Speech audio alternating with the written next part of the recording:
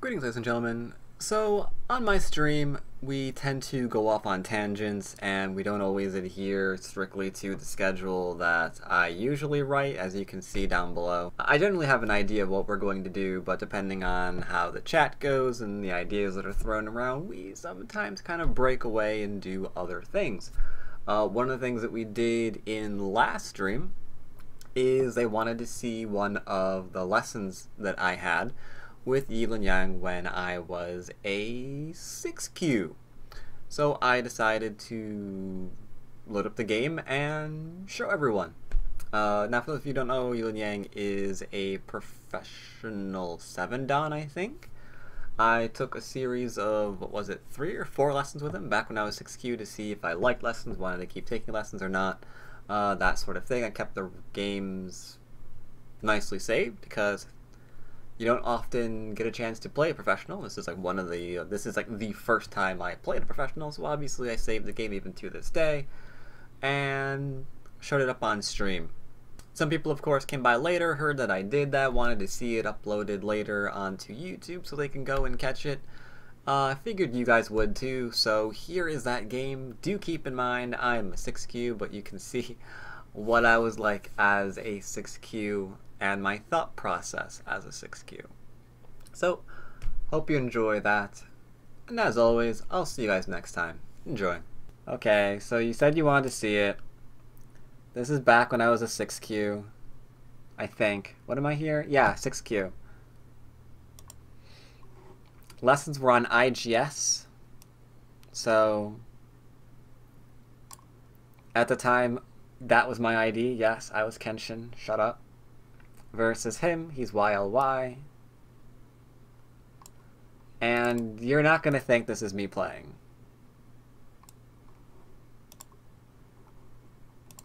You're not going to think this is me playing.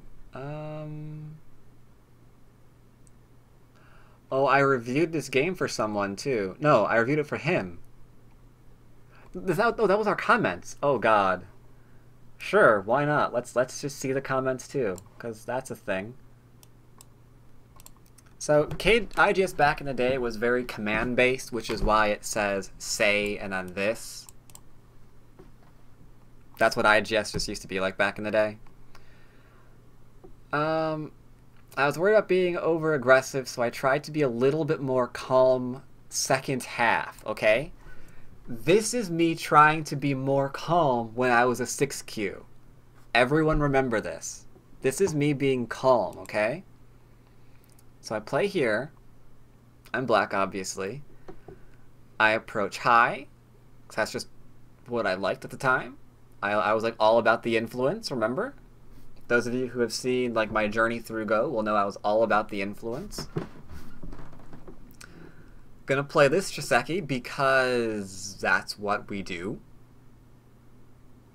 Usually Q8 is better. I disagree with that one. I mean, usually Q7 is better. Unless maybe the coordinates are off.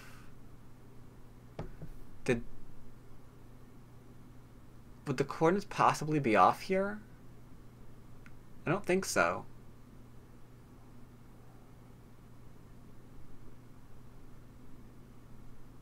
I don't know. I don't agree with that. Usually we see Q8 here, not Q7, but whatever. So I play here because why not? It's like the magic sword or whatever. It's an aggressive variation, so we're playing that clearly. He's happy I'm defending myself. I am getting cut. But I do get Sente. So I use Sente to try to attack. He says the corner approach is better than the attack, which I completely agree with. That was my bad.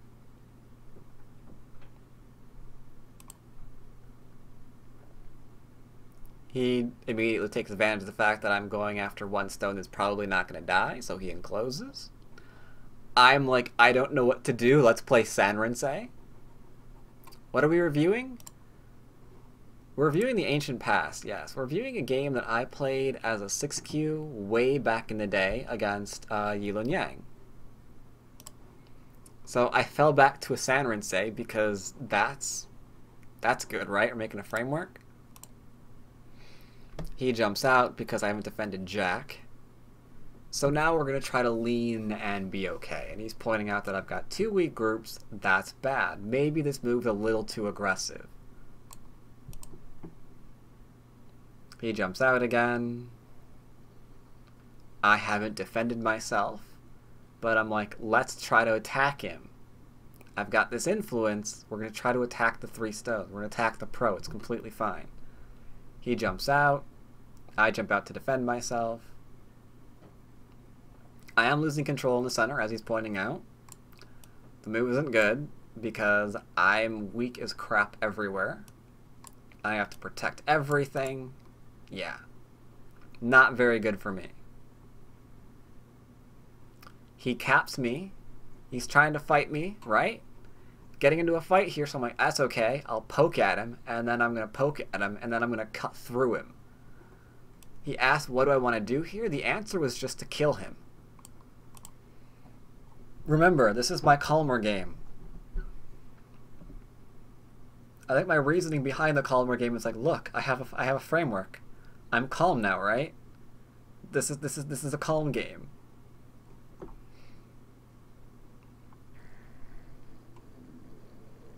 Yes, he says, what are you doing? And the answer, of course, was to try to kill him. It's like, alright, we had to give up a stone, but we're getting influence now, so maybe that's good. But it's useless, because it's Gote, so it just takes the point away. So I'm like, alright, let's try to attack this then. This is so not calm. Nothing about this game is calm. This is a 6Q trying to kill a professional. That's what this is. He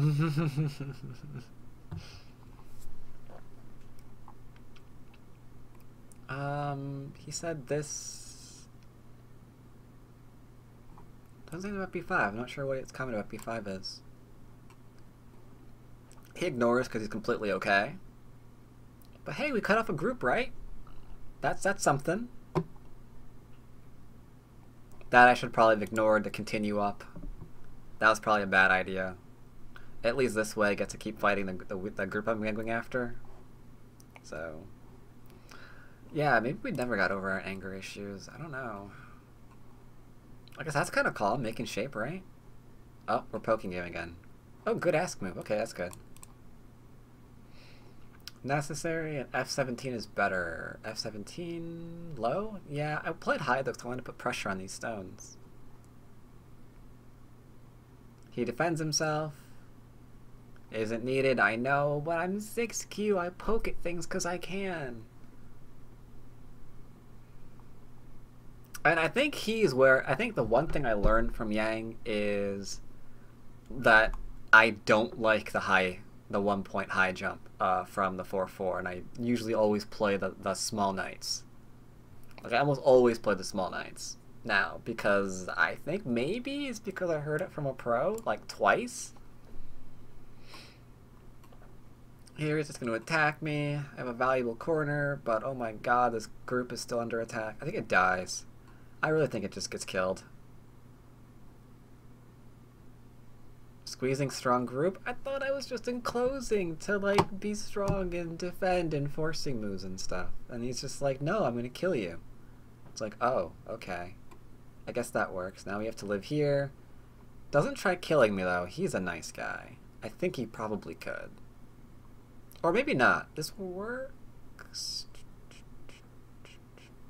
Yeah. So, you said the game is close. Like, what? I have no sense of counting, obviously, but I was like, no? I mean, these stones die whenever he wants. Right? They're just, like, asking to be killed. Defending myself. He said it was the correct answer. Yay! Can see that my moves here aren't very useful because this is extremely small. Yep, those stones die. This move's not big, but I thought maybe I could still cut this group off. Right? I thought maybe this group could get cut off still, so I'm going to play here so I can still try to fight him. So in the back of my head, and I remember this distinctly, I was like, okay, wait a minute. I got a group here that I can attack, and I have a group here that I can attack. So if I split this stone off, maybe I can kill him. I like still remember this.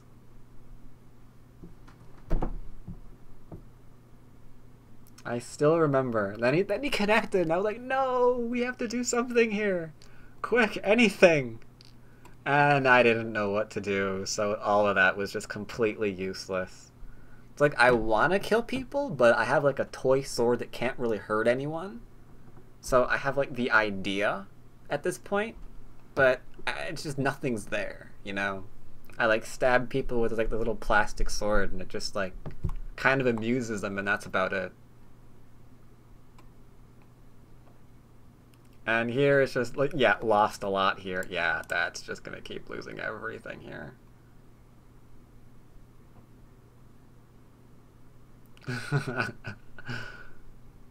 But I don't think the ideas were all that bad, you know? Like, yeah, cut this off because of that, you know? It's like, sure. B is now behind. I like how he's still counting. Like, that's a pro for you, man. He's still counting.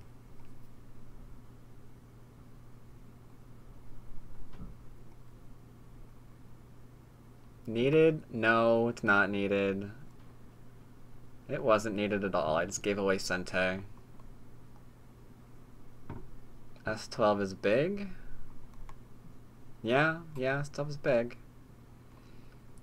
Yep, played it. L19 first is better. Yeah, you're right. True enough there too. That way, cause see, now that stone's gone. And so here I'm just gonna keep hemorrhaging all my points in endgame like I always do. Yeah, this isn't right. That's double Atari. I don't know why. Even back then, I thought this was a thing. I don't know.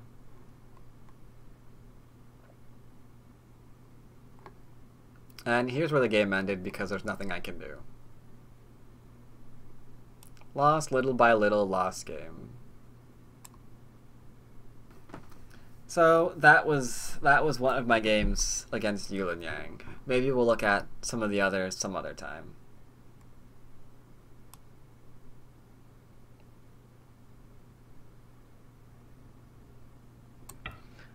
Oh my god, I just thought of the most insulting way to describe someone's Go, but it actually made a lot of sense to me before I realized what I was gonna say.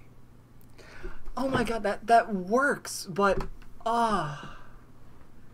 it works, but it just sounds so cruel. Like I just thought of someone and I was trying to think about how to describe their Go, right? And the easiest way to describe their Go was to say they just haven't developed a taste for good moves. And that sounds bad. That sounds really, really bad. But what I mean by that is they'll see something that's maybe orthodox or traditional or just like a nice strong shape to play, but they won't play that in favor of something, you know, more exotic. I'm not saying who I mean by that, Ryota. I could mean anyone. I could mean Austin. I could mean Redleaf. Could mean you. You just don't know. How does one develop taste for good moves then? Part of it is experience. Part of it is experience. Because a lot of times where you don't want to make that slow, strong shape or whatever, and you're panicking over how much territory your opponent has, you just don't see the value of, like, why on earth would I spend a move right now to make this stronger? Or why would I spend a move to, you know, defend this or whatever? Because your opponent's going to get a chance to play, like, a large move elsewhere. But what you don't realize is by not defending that, you're actually giving more points to your opponent in the future, right? And it's hard to see that because we can see an enclosure on the board, and we can see that that enclosure is worth like, 15, 20 points. So you might abandon a position where you have weaknesses to like make sure they don't get that enclosure, to block that 15, 20 points, just like swinging in their favor, right? However, I need to block this. However, what's harder to see from that is by leaving the weaknesses behind, then they're going to get those points anyway, and maybe even more by attacking you later on. So it's sometimes hard to find those like good moves, because a lot of times they look slower. But if you try playing them over the course of your games, you slowly start to realize how much better your position is for playing them, and then you kind of get a taste for good moves because of that. So just like anything, you kind of just like have to try it. That's sweet there, Yoda. Favorite student? I'm not, that's hard to say. I have students that I've liked for different reasons. Like, oh god, I could give you stories. Okay, I guess I could probably give you stories of my students as long as I don't tell you who they are, right? That's fine? I mean, that's okay, yeah? Now, I'm not going to say they were one of my favorite students, but they're one of my most memorable because they were so very different. But I did have this one student who took lessons on and off for, quite some time. Read it so I don't die. That only has 2 liberties after that. I think I'm gonna be fine. So yeah. I had the student, took lessons on and off for a while, which was kind of cool. Not saying if they were male or female, but let's just say this person had a very, very odd habit at the end of every lesson. In that this person, for some reason, said that they could not remember the material unless they got high before we started the review. That's completely true. Every lesson, I would have to, that was their ritual. Otherwise, they just could not remember the material.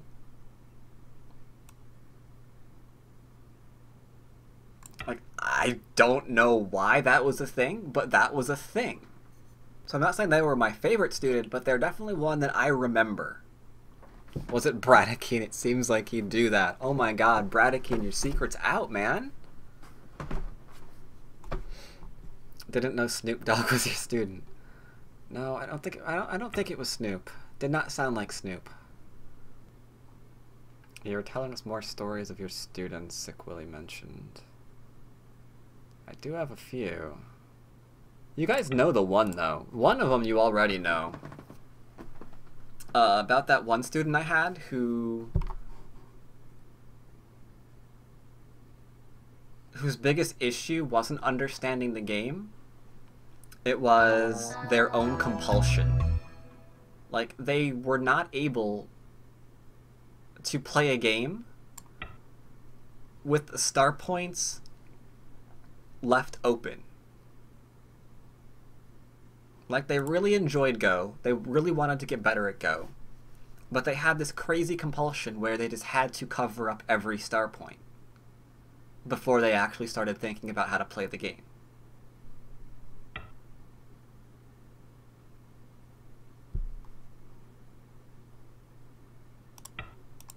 That one was probably my most difficult student.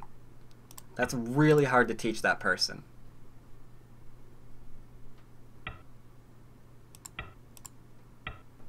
But yeah, those lessons were kind of crazy, because a lot of those, I was also playing Sanrinsei. I mean, they were playing a lot of Sanrinsei, I was playing a lot of Sanrinsei.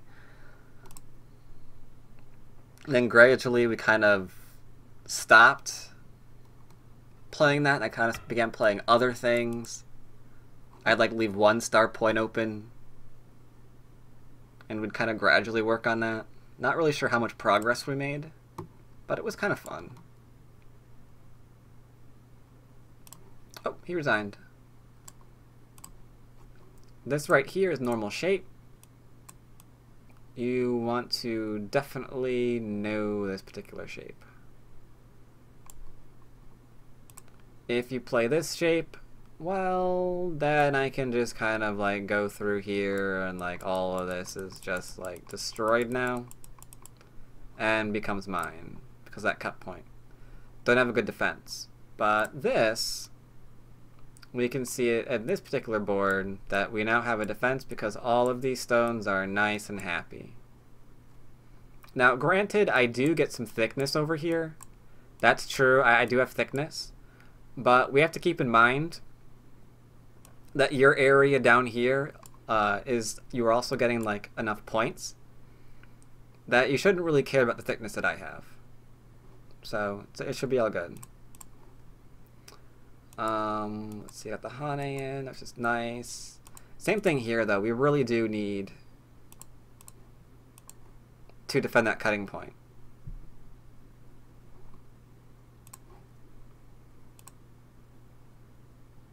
Like this area just gets like really, really sad because all of these stones are just completely left alone. Whereas this area over here is nice and happy, sure, but it's not really going to give you a lot of territory. We need more than that. This little guy is not enough. And sacrificing the middle stones for like that thing is just, it's just not going to make us feel good.